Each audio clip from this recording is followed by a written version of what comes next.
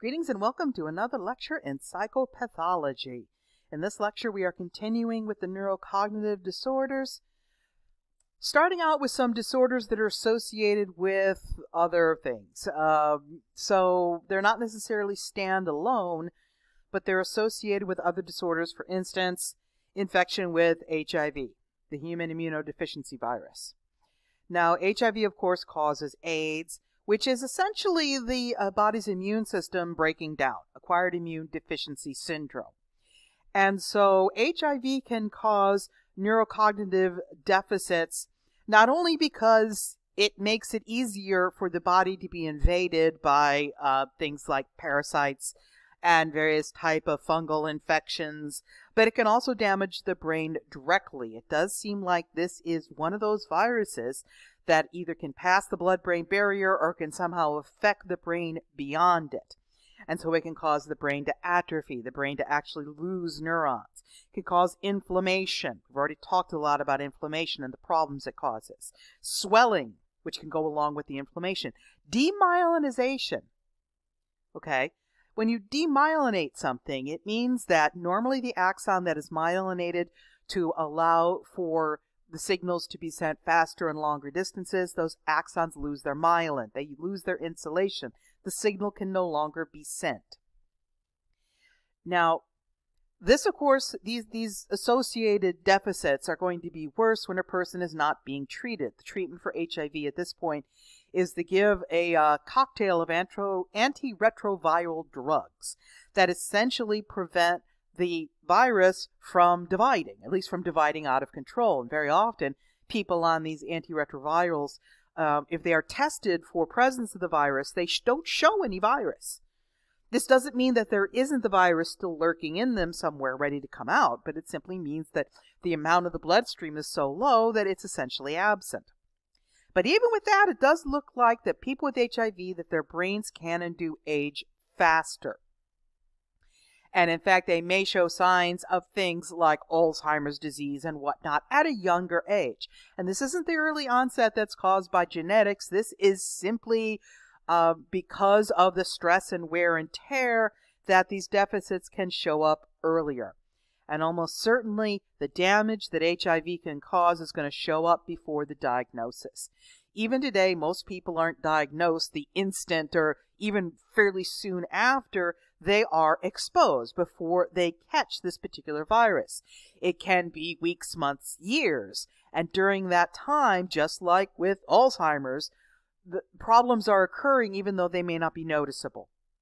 So I suppose the ideal would be to have somebody caught the instant they catch it and put them on the antiretrovirals and hope that therefore there would be no damage. And that's a possibility, but we don't really do that. There are people that are on what are called PrEP, which are pre-exposure prophylactics, which basically means that we're treating them for the HIV virus before they catch it in the hopes that they never catch it. That this pre-treatment prevents the virus from getting a toehold in the body. We don't know what that will do in terms of this. I suspect those studies will be coming at some point. Other neurocognitive disorders that can be caused by problems include those caused by vascular disease. These used to be called the vascular dementias.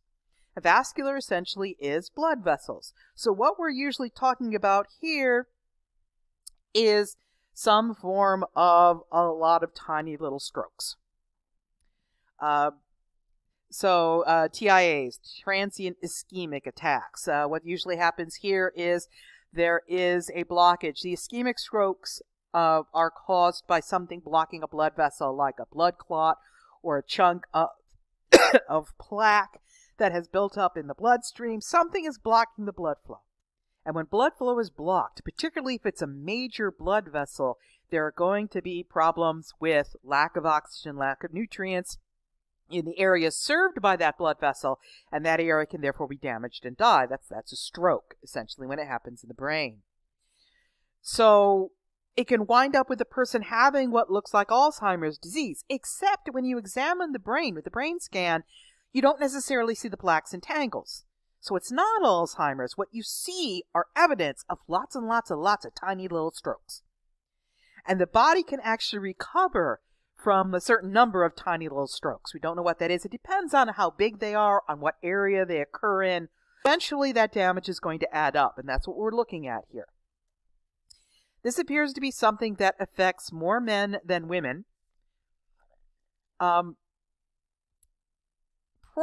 because men are more likely to have these sort of atherosclerotic, the high cholesterol problems. And there are fewer people with this than Alzheimer's, although a possibility as to why there are fewer people with vascular dementia than with Alzheimer's may be simply because there's a very fine line between a tiny little stroke and a stroke that will kill you.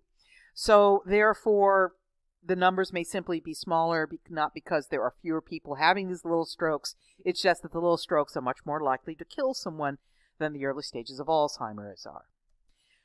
This can be managed by essentially treating arteriosclerosis, which is working on blood cholesterol, keeping blood cholesterol levels low, keeping inflammation low, because there's some evidence that inflammation in blood vessels makes it more likely that that cholesterol will stick to the blood vessels and therefore eventually either narrow the blood vessel to the point where it can be easily blocked or where the cholesterol chunk could break loose and travel through the body and cause some serious problems. So essentially treating this will help to reduce the amount of these sorts of vascular diseases. A neurocognitive disorder characterized by profound memory impairment is also known as amnestic disorder. Amnestic, of course, coming from amnesia. And so generally what you see here, I've actually talked about this a little bit when I talked about alcohol, because one of the major ones of these is Korsakov's disorder. But what happens in this neurocognitive disorder characterized by profound memory impairment? Psychologists like these days to name things exactly what they are, even if it's a really long name. Is there is a real problem with memory in that what just happened in the last 10, 15, 30 seconds, people can remember. What happened 15, 20, 30 years ago, people can remember. Everything else in between is gone. And you see a little bit of this basically with Alzheimer's disease, but this by definition is not Alzheimer's disease because there's no plaques and tangles and such like. That's the reason why Alzheimer's disease used to be a diagnosis of last resort, because they'd have to rule out all of this first before we could actually do brain imaging to find the plaques and tangles. Otherwise, things are fine, which may be another thing that separates it from Alzheimer's disease. We don't have the delusions or the hallucinations or the feelings of jealousy and persecution. Now, procedural memory is also fine. Procedural memory is how to do things. Procedures. Episodic memory, you're probably hopefully remembering this from general psych. Episodic memory is memory of memories of things that you did. Procedural memories are memories about things like how to walk and eat with a fork and ride a bicycle, drive a car. I mean, whatever. How to write. I mean, those are procedural memories. How to juggle. Those tend to be fine. Even in someone with Korsakov's. Those are fine. What is gone are the personal memories that basically are past short-term memory. Short-term memory is usually pretty good, but something is happening to prevent that short-term memory from being sent to long-term memory. Now, the memories that are already in long-term memory can be retrieved, at least for a while. These also tend to be progressive, in that they'll lose more and more and more and more memories. But generally, we tend to think of this as not being able to form new memories. It's more of an anterograde than a retrograde. Now, things other than drinking all your meals can also cause this. Head trauma can cause this sort of thing. Although with head trauma, very often, particularly if it's minor, this sort of amnesia will be temporary. Having stroke surgery, whenever the doctors go into the brain and start cutting neurons, we're probably going to be losing memories because memories seem to be stored all over the brain. Hypoxia, lack of oxygen, encephalitis, inflammation of the encephalon, inflammation of part of the brain. All of these things can also cause this sort of amnestic dementia, amnestic disorder. And lastly, but not least, we have head injury, head trauma. Basically, what we're talking about here in many cases is a traumatic brain injury, which is also abbreviated as a TBI. Traumatic brain injuries can be caused by all sorts of things. Falls is actually the most common cause, particularly in the elderly. They fall, they hit their head, they cause damage. motor vehicle accidents, assaults, being hit in the head, sports injuries, explosions, anything that's going to rattle the brain can definitely cause a problem. And I do want to point out the difference between a closed head injury and a penetrating head injury. When I was pointing out the anatomy of the skull and the protection for the brain at the beginning of this chapter, I was talking about protection from penetrating head injury, something going into the brain from the outside. But a closed head injury is an injury that occurs without anything penetrating the brain. Essentially, what happens if a person hits their head or their head is hit by something is just like people in a car without seatbelts. If the car hits something, they're going to fly around. If your head gets hit with something, your brain is going to slosh kind of back and forth. There's not a lot of space to slosh, so the brain can get bruised. And the other thing is your skull has some very sharp edges to it on the inside that normally are not a problem because the cerebrospinal fluid and the various dura mater help protect your brain from injury. But if your brain is sloshing around, there definitely can be problems being caused here without anything really being visible on the surface. A concussion is an injury to the brain that results in a temporary loss of functioning. Okay. Now, concussions are very often, we tend to think of concussions in things like sports, but you can also get concussions from falling and hitting your head, from somebody hitting you on the head, from an explosion that causes, there's also the sound wave that comes and hits you. All sorts of things can cause a concussion. And it's a temporary loss of functioning. It may come back, it may not. The damage from concussions tends to be cumulative. Chronic traumatic encephalopathy is something that they've been talking about a whole lot in the last 5 to 10 years, particularly in football players who have been hit and hit and hit and hit and probably had multiple concussions, both diagnosed and not, or went back to play with concussions and hurt their brain more. Your brain is very sensitive when it's had a concussion. It's very easy to damage it again. Males tend to show signs of this from football. Females tend to show more signs from soccer. This is not to say that males who play soccer don't show signs of it. It's just that football is such a worse one. Hockey, too.